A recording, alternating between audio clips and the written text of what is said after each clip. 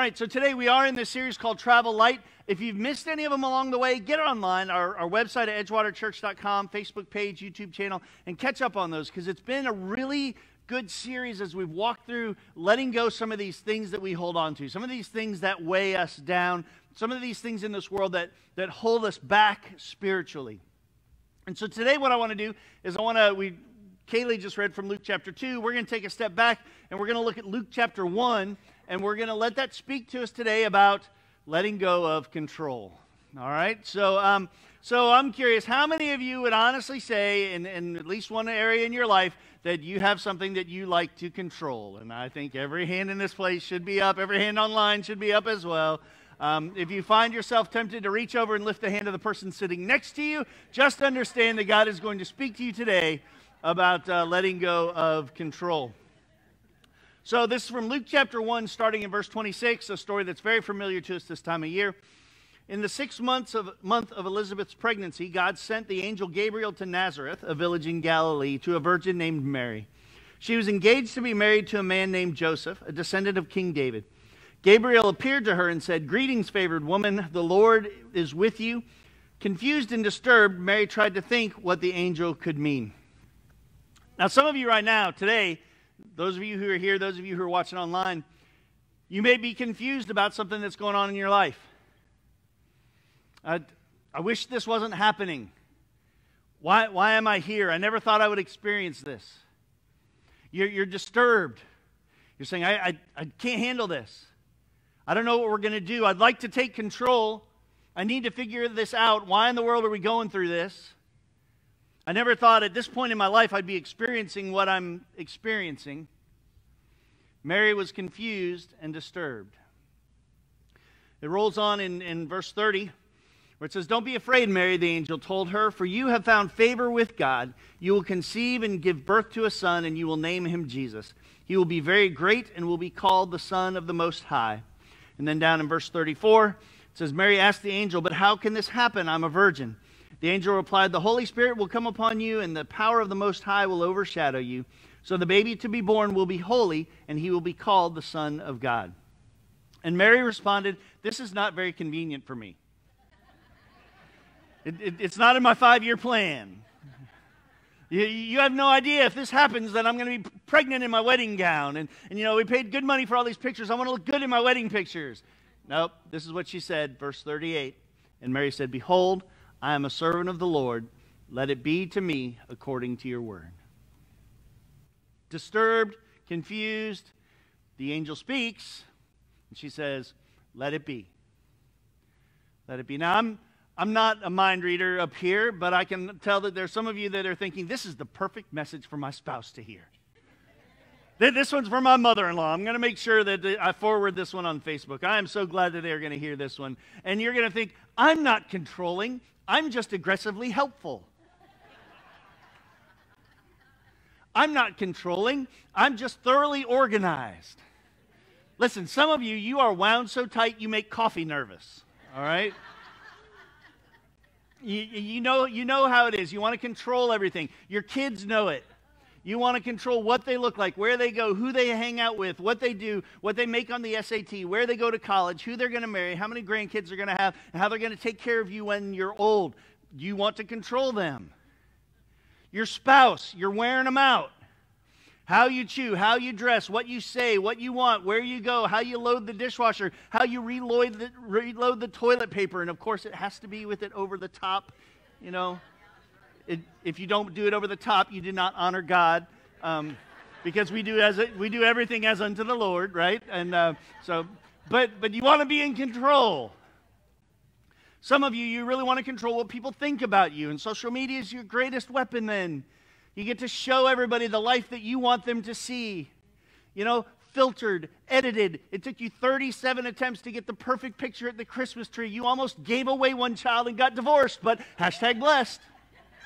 Right? It's funny because the more you try, some of y'all, you did that, I can tell. It's funny because the more you try to be in control, the more you fear losing control.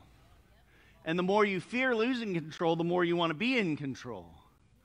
And that's why today, what I want to do, we're going to have one main thought today. It's really simple. It's simple to think about, but it's not necessarily simple to do. Because to live this out, it takes faith. But I tell you what, on the other side of your faith, let me promise you, you will always see the faithfulness of God. You take this step, you will see the faithfulness of God. And so the big thought is this. So you don't always have the power to control, but you do always have the power to surrender. You don't always have the power to control, but you do always have the power to surrender. You don't always have the power to control, to make him do what you want, to make her behave like you want, to get your marriage where you want it to be, to get your finances in line, to get your future lined up, to get your health where you want it, to have your kids doing what it is you want them to do. You don't always have the power to control, but you do have the power to surrender. And when we look at a story from Luke like this, the angel appears to the Virgin Mary. Sometimes we look at that and we go, well, of course, it was easy for her to do. I mean, come on, she's Mary. She's got like statues made of her. She's got universities named after her. Come on, she's a big deal. But you got to understand, when the angel came, she was just a regular, ordinary teenage girl. Some scholars would say she was 13, 14, 15 years old. She had hopes and dreams like any other little girl. She was dreaming about getting married. She didn't have like all the options that you do today. She couldn't Snapchat the cute guy at school, or there was no Match.com. She couldn't get on Christian Mingle or whatever it's called. She's got a limited community to choose from. And she would have been like any other girl. She probably wanted a guy with a few simple basic qualities. She probably wanted a few simple things, someone who was strong and handsome and charming and drove a nice donkey, a newer model that's reliable, nothing fancy, a good job, a man with a bright future, someone with strong hands and a soft heart, someone who's close to mom but not a mama's boy. She wanted a guy that was bold but yet humble, someone who was decisive and yet flexible, well-groomed but not too obsessed. She wanted someone who had big goals yet was easygoing, someone that made her feel safe but he was still a little dangerous. Someone who liked chocolate-covered strawberries, long walks on the beach, and old movies. Most of all, she wanted a guy who was godly. They're the one who would be the daddy to her children. You know what? I just made all that stuff up. But I'm sure she had dreams. I'm sure she had hopes and dreams. She would meet him, and he'd propose on the Bethlehem Bridge, and the photographer would get the perfect Instagram moment, and they'd get married in Jerusalem Gardens. It would be perfect. You know, they'd have two kids, a boy and a girl. The boy would be Joey Jr., and the girl would be Ava or Olivia. They haven't really decided yet. They'd have a dog and a cat. They'd spend 4 nights a week doing Netflix and chill. And she had hopes. She had dreams. And the angel comes to her and says, no. God has something different for you. Disturbed and confused. Some of you kind of had a plan. You had some hopes and some dreams. Maybe you were done at 2 kids, but you had a bonus round. Didn't see that one coming. Or the opposite, you hoped for 3 kids, and you found that you couldn't conceive your first. And you're disturbed and confused. You had that job. It was a perfect job when you took it. You had no idea that the company was going to eventually be downsizing, and now you don't know if you're going to have a job. How are you going to pay your bills? It's weighing on you. Could be a relational issue. Your marriage isn't where you want it to be. There could be an empty table at the Christmas, or an empty chair at the Christmas table this year. The person that was there last year, for whatever reason, they're not there this year. You never thought it would happen. Could be a health issue. Could be a financial weight. Could be any number of things, and you're disturbed and confused. You didn't think this is the way that it would be. You're like Mary. And when you think about Mary, she didn't know what the end of the story was going to be. She didn't know 3 decades later that Jesus was going to be on the cross, and then he would die, and then God would raise him from the dead, and all the angels would sing, and he'd ascend up to heaven, and he'd be seated at the right hand of God the Father. She didn't know that. And you don't know what's going to happen in your particular situation. And so Mary had a choice to make. You don't always have the power to control, but you do always have the power to surrender. So she had to make a choice between her dreams and God's destiny. She had to make a decision between her plans and what appeared to be God's purpose. She had to choose between her control and God's calling. And what I love about Mary is this: even though she didn't understand the plan, she didn't know all the details, it wasn't all laid out before her, she trusted that God had a purpose. God's doing something. You always have the power to surrender. But sometimes we try to pull off partial surrender.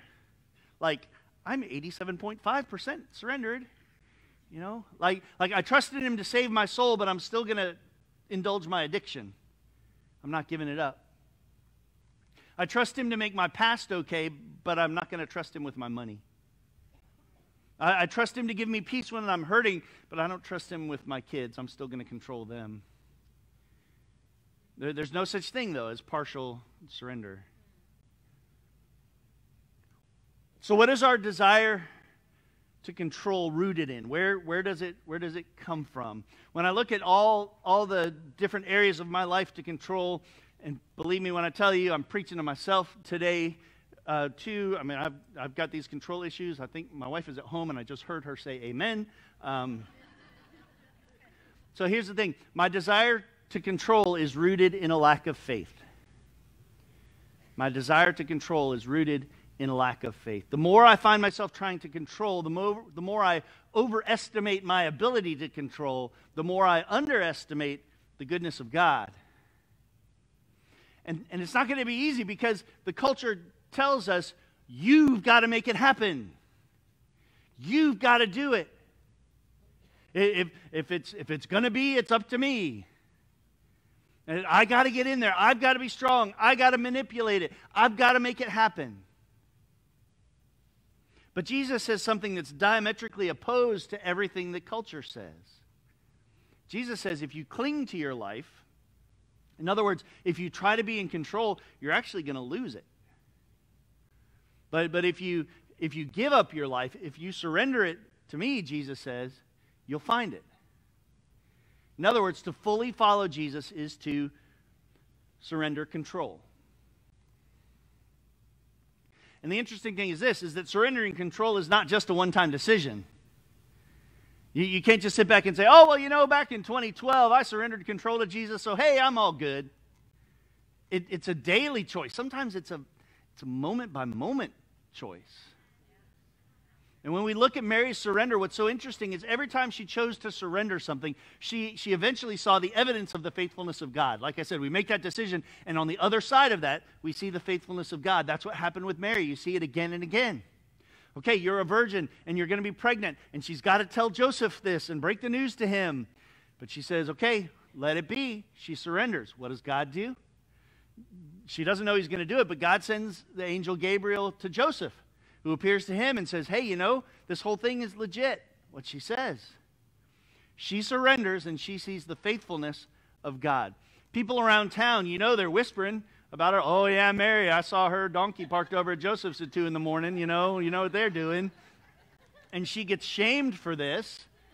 And what happens? The Holy Spirit confirms it to her relative Elizabeth, saying, hey, this is of God. And so there's support and comfort there. Later on, Jesus goes missing at the age of 12. If you've ever had a kid that's missing before, you panic. Okay, but she surrendered him to God. And so where do they find Jesus? Oh, he's in the temple teaching the adults. Oh yeah, we forgot. He's the Son of God. He does things like this. Oh, there you are. Come on. You think about Mary getting ready to give birth. She's 9 months pregnant, riding on a donkey, can't find a Holiday Inn, no Motel 6 available, no rooms. This is not ideal. But she trusts God, and he provides for her a stall, a cave, next to farm animals. Again, still not ideal, but the shepherds show up to worship. Oh yeah, God is with us, even in the midst of this. Herod the king gets word, who is this baby that's supposed to be the new king? We got to kill that baby. I don't want any threats to my throne. And so the king and everyone's trying to kill the baby, and so they run. But Mary says, God, I trust you with this child. I trust you on the run, fleeing to Egypt. I trust you. I trust you. How do you pay the bills when you're on the run like that? I don't know, but God, I'm going to trust you. You're going to provide. 3 wise men show up, bringing gold, frankincense, and myrrh. You can pay a lot of bills with gold, frankincense, and myrrh. God's faithfulness. Surrender, and then God's faithfulness. Fast forward later on into Jesus' life. Jesus knows what's going to happen to him. He's the Son of God. He's in the Garden of Gethsemane. But yet he's so stressed about what's going to happen. He's agonizing about it. He's agonizing about it. He's in prayer, and it's so stressful that like the blood vessels burst in his forehead. He's sweating blood. That's how intense it is. And he cries out to his heavenly Father. He says, if there's any way you could take this cup of suffering from me, so the cup of suffering just represents all the stuff that's about to happen to him. He says, if you could take this away, I'd really appreciate it. But then he says the exact same word in the Greek that his mom said. When she said, let it be, he said, let it be. Let it be your will, God, not mine. And he goes to the cross. And his mother Mary looks at him on the cross. And you got to understand, at that point, they'd beaten him so badly, he was hardly even recognizable as a human being. They're spitting on him. They're cursing him. He's suffering. Jesus could have acted in that moment. He could have taken control. He could have called for legions of angels to come down and wipe everybody out. That's what I would have done. I would have said, see, you see what you do? But what did Jesus do? He said, Father, into your hands I commit my spirit. And he surrendered. So let me ask you a question. What is it that you are trying to control that God wants you to surrender? I'm sure there's something that's come into all of our minds as we've gone through this. Could be a relationship, could be a marriage, could be a child that you're aching for, could be a bad diagnosis, could be that financial weight that's crushing you, it could be a fear, it could be a hurt because of something that you've lost. It could be an addiction that you just can't seem to beat. It could be that guilt that you're carrying from something that you did that you just can't undo. Whatever it is, choose to give him the burden of that which you are trying to control. 1 Peter 5:7 says, give all your worries and cares to God, for he cares about you. What's so special about the story of Mary is this. The angel appears to her, and what did the angel say? The angel said, the Lord is with you. He's with you. Who is Jesus? Lonnie talked about it a minute ago. That word Emmanuel, that God is with us. And I hope that you'll feel that today. That God is with you. I just want you to know I love you. I love you. Some of you are probably thinking, well, you don't even know me. And that's true. But I have a spiritual responsibility as the pastor up here, and because of that, I care for you more than you can imagine. I care, God cares, but here's what you have to realize. Every time I get up here to preach, I can't control you. I wish I could stand up here and just preach in a way that's so compelling and so moving, and to be able to control what the response is, and that you go out and do what it is that God laid on my heart to preach to you, that you go out and your life is different. But a lot of times we forget when someone cuts us off in the parking lot and it's just all gone at that point. It doesn't stick around. I wish I could be up here today and just in psychology it's called the two-choice dilemma. That I want to be able to do what I want to do, and I want to be able to control how you respond to it. So I wish I could preach and then make you live it out, and make myself live it out too. I wish I could talk you into it so that you would know that you could say, I'm going to choose to surrender this. Because when you surrender, here's the promise, is that God can do way more through your surrender than you can do through your control. It's a promise. He can do way more. That which is on your heart is better in His hands. So I can't control you. I can't force it. I can't make it happen. I have a hard enough time controlling myself, much less controlling anybody else. So I just have to surrender you each week to the Holy Spirit. To say, God, move in their life. Plant a seed. Make a difference. Let them take the next step that they need to. But God, that's on you. That's between you and them. I'm going to set the table. I'm going to spread out the feast. But it's your job to come to the table and eat, to feast on the goodness of God. Only His Spirit can move you to surrender. You don't always have the power to control, but you do always have the power to surrender.